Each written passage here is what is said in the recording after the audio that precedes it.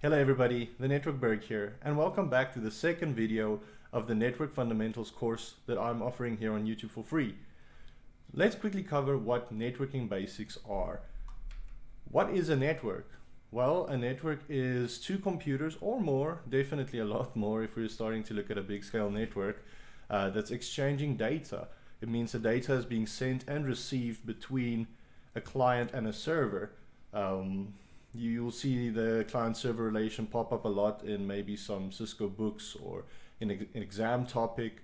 It's literally just we have a computer that sits somewhere on the network and it's going to send a message to another computer that it wants to connect, and then it wants to either send some data or it wants to retrieve some data from the remote computer, which would be the server. It does use TCP/IP to connect or for communication. OSI model is very rarely used. What we referenced earlier was literally just that, a referencing point to understand the communication that's happening. But remember, TCP/IP only uses 5 layers of communication. Here's a little picture of what the communication might look like. Let's say we were trying to retrieve some mail from Office 365 on your Outlook client. You would have your computer send a message to the server where it's connected, the exchange, and it would request some updates where it would pull down the mails from the remote server.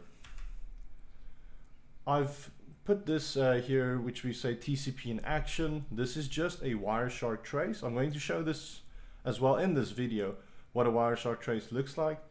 But essentially what happens is the moment you connect, there is a process being followed, right? Bits are being translated or encapsulated into frames. The frames become IP headers or IP packets. The packets become data segments. And then finally it reaches the remote side where it becomes de-encapsulated, and then the remote end gets the data, the payload. So if we look at a Wireshark frame of a packet that I sent from a laptop trying to get to Google, I believe, you would see the first line says frame. So that is actually just the frame being encapsulated, how many bits was on that frame and how many bytes were captured in those bits. This is the physical layer. This was on the interface connecting on my laptop. So that's your physical layer, layer 1. Then the second layer, Ethernet. We have the source and destination MAC addresses being applied to the frame, as you can see. The third line, we have the Internet Protocol, which is the Internet layer. It says it's IPv4, and it's giving me a source and destination IP address. And then we have the fourth layer, as you remember, that's the transport layer. We have the protocol, and we can see, because when you see user datagram protocol, that's UDP. And we can see the source and destination port. And then the fifth layer, as we said in TCP/IP, application, session, not session, application, presentation, and yes, session as well, are all one big layer in TCP/IP. So that's the application layer, and in that fifth line we see domain name system, but that's just the application that I was using, which was DNS. I've also put this in Word format for you here. I'm going to end off the presentation, but I'm quickly going to jump into GNS3, where I will quickly just demonstrate what is happening when two computers are communicating with each other. Let's just call this GNS3 test. So all I'm really going to be doing is I'm going to create a virtual computer. It's a Firefox virtual client, and I'm going to bring in my actual computer, my physical computer, into we don't even need to bring this onto a switch, but let's add a switch just for interest's sake. Then you can imagine there was more than one computer here.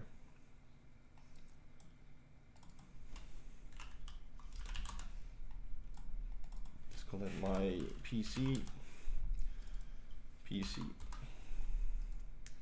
I just like to change the symbols because it makes it easier for you guys. Just remember, I do offer a whole section on the blog explaining how to install GNS3 on your own computer so that you can do similar things yourself as well.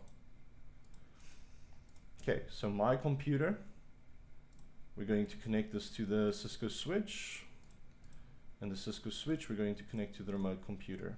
Great. So while the Cisco switch is starting up and the remote computer is starting up as well, well, let's see how long the remote computer takes. It's not that long. I just want to give this an IP address. Network 192.168.99.100. I'm not even going to assign a default gateway. It'll do it there, but we don't need it. When two computers on the same subnet communicate, they will broadcast directly on the switch or the VLAN they are in. So we don't need to worry about the default gateway because we're not going to break out to a different network or the internet. So now in theory, from this client computer, I should be able to ping my own computer, which is .2.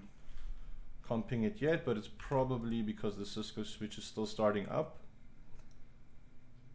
Yes, okay, this has booted up now. So if I go back onto this computer, there we go. I'm getting a response from my own computer. So what I actually want to show you is also in Wireshark. Okay, let's do a packet capture. I'm going to capture this on that VMnet 2. Let's do that later. VMnet 2, because that's connected on this GNS3 topology. Just double click it. Now it's seeing all of the traffic that's happening on the port. This is where Wireshark is very handy for troubleshooting, and we'll go over that in a different video. I just want to show you what happens when two computers are trying to communicate. So let's go from my actual computer into command prompt, and let's ping 192.168.99.100. That's what I gave the other computer, and I'm getting a response. So if I go back into Wireshark, I can stop this trace, and then I can quickly do a filter here. Let's just search. We're looking for a string value 192.168.99.